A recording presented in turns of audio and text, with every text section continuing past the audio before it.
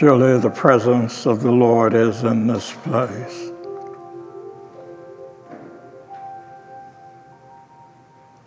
I invite you to allow those words and that idea to sink into your consciousness as we join our hearts and our minds and our spirits together this morning in this time of prayer, in this time of meditation, in this time of connecting to a power that is greater than the individual self. That energy, that spirit, that entity, that thing that we call God.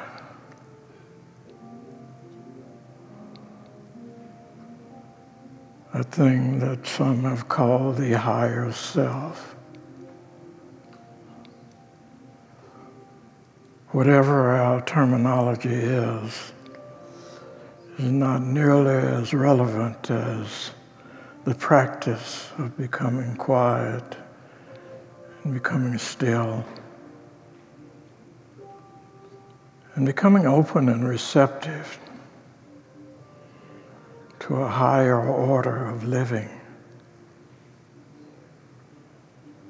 a living wherein we are healed, transformed, inspired, a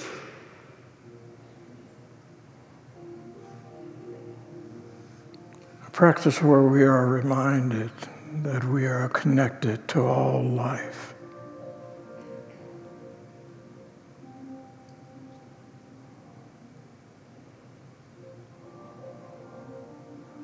And through that connection,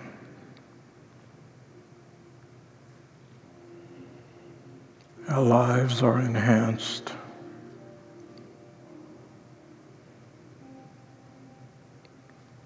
Our world is enhanced.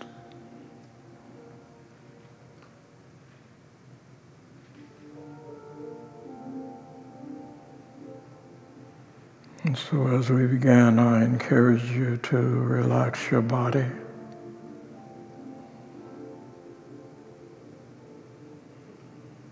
To begin to breathe freely and deeply.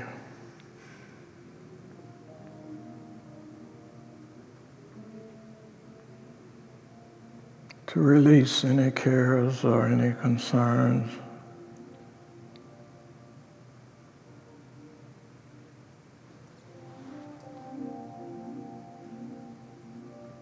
For the next few moments,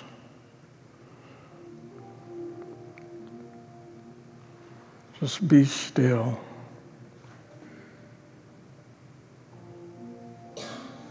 Be still and know the presence and power of God in your life, in your affairs, in your activities, in all your connections. Just be still.